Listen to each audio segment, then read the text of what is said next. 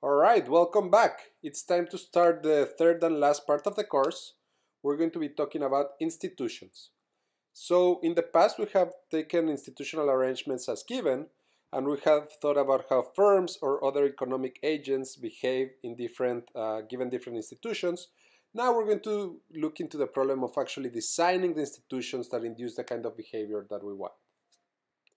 The part of economics that deals with this problem is called mechanism design. And in this video we will have a quick overview at the main question that mechanism design tries to address. In order to do so, we will have to revisit some of the tools that we have learned earlier throughout the course. Alright, let's get started. Remember the first part of the course when we studied social welfare. In that part we thought of a situation where we had a number of people, say n people, each of which had some individual preferences over social alternatives, and we wanted to ask the question of how to aggregate those preferences to form a social criterion to decide which alternatives are better and which alternatives are worse from a social perspective.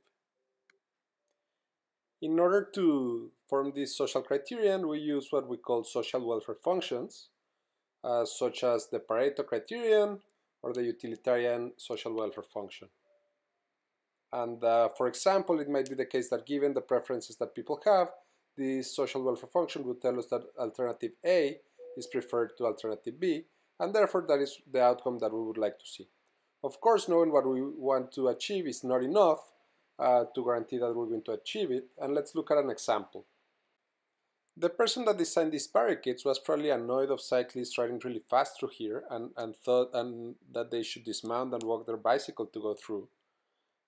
So by building these barricades, he thought he would force cyclists to do that. What ends up happening, as you can see, is that cyclists would just ride around it, which means that this barricade was a complete waste of money, and the only effect of this barricade was to end up creating this weird path on the grass and to forcing pedestrians to avoid some obstacles while they're walking through. So this is what we call bad mechanism design, and we would like to avoid.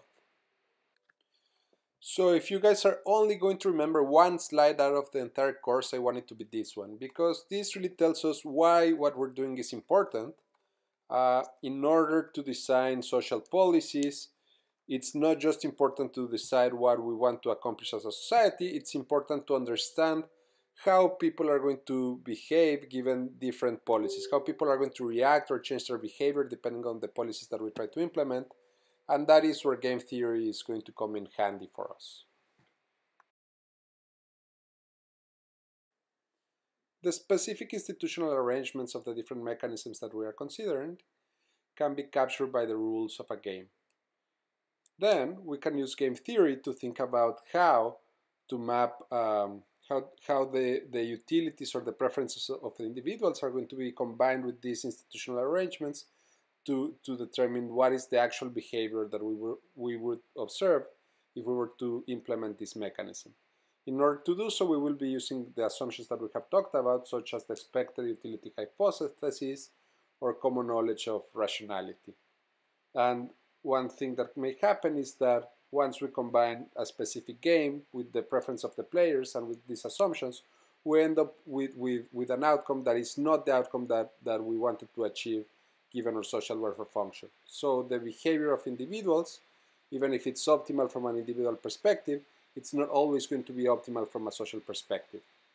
Situations where this happens are called social dilemmas. And perhaps the most famous social dilemma is the so-called prisoner's dilemma, which, by the way, you can read about it on Wikipedia or just Google it, there's tons of information. The story here is that two suspects of a crime are arrested, and the DA, the district attorney, has enough information to convict them from a misdemeanor that would send them for 1 year to prison. The DA would like to sentence them to send them to prison for longer, but in order to do that, he would need a confession. So he offers each of the prisoners the following deal. If you confess, you will get a 1 year reduction in your sentence, but I will use your confession in order to increase your accomplice's sentence by 5 years. So the game that I end up playing is like the one that you can see in the table, where if they both cooperate with each other by remaining silent, they would only go to prison for 1 year and therefore get a payoff of -1. In contrast, if they both defect, then by signing the confession, then each of them would get 1 year sentence reduction, but a 5-year sentence increase, and they would actually end up going to prison for 5 years. By looking at the payoffs in this table, you can see that actually defecting strictly dominates cooperating, and then the prisoners have individual incentives to accept the offer from the district attorney. However, if they both defect, they end up going to prison much longer than if both of them were to remain silent. In other words, cooperate, Pareto dominates defect. This is a situation where behavior that is individually optimal leads to outcomes that are socially undesirable. And this is not just specific to the prisoner's dilemma. Actually, this is a game that is used to model many different situations that, maybe we'll talk about in the future. So game theory helps us to make predictions given a specific game, but as we learned when we were studying oligopolies, changing the rules of the game slightly can actually lead to very different outcomes. So for example, even fixing the demand and cost function of the firms, there can be some games that lead to the desired outcome A, while other games would lead firms to undesired outcomes B. So the problem of mechanism design would be the problem of identifying those games such that actually are going to induce the behavior that we would like to achieve from a social perspective. And that is the task that we're going to try to do for the rest of the semester. Let us finish this video with one more example of effective versus ineffective mechanisms. In roads with schools, churches, or high pedestrian traffic, the Ontario government sometimes puts signs with low speed limits for drivers to slow down. Of course, when you have a road that looks like a wide open highway, and you put a tiny sign next to it and no enforcement, well, a lot of drivers will typically ignore the posted sign, and some of them might not even notice it. For example, I don't know whether you yourself have noticed that Sarnia Road is a 50 km/h road all the way from Wonderland.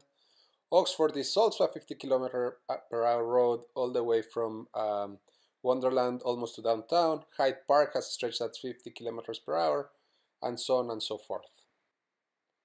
In contrast, in other parts of the world, when the government wants drivers to slow down, they actually create roads that create the right incentives for drivers to want to do so. And the Netherlands in particular has been tremendously effective at doing that, and as a result, there has been a great divergence in fatal accidents on the roads between the Netherlands and other countries in the last 50 years.